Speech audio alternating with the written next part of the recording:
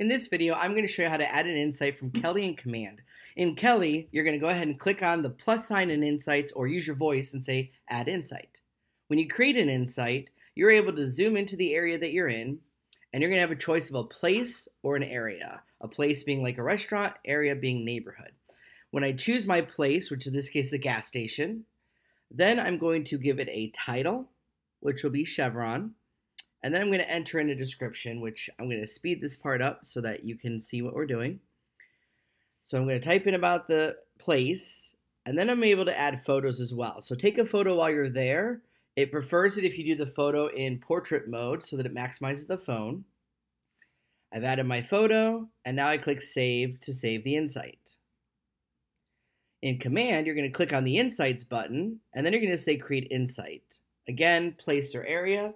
Area being neighborhoods and what do you like about the area, place being restaurant and those things. So here I am zooming into my neighborhood, and I'm going to click on the little dot to drag it and move it. You can do the same thing in Kelle. You hold it down and move it. I'm choosing area, and then I'm going to go ahead and give it a title. So in this case it'll be Knoll Ridge, my neighborhood, and I'm going to choose categories. This you can choose multiple to describe the area. So I love that it's suburban, it is friendly and pet friendly, it's active. Those are the things that I can add. You can put in your description as well. And then I'm going to include photos that I took. So that it's put my photos. I've got my description in here, which I copied and pasted because I already pre-typed it.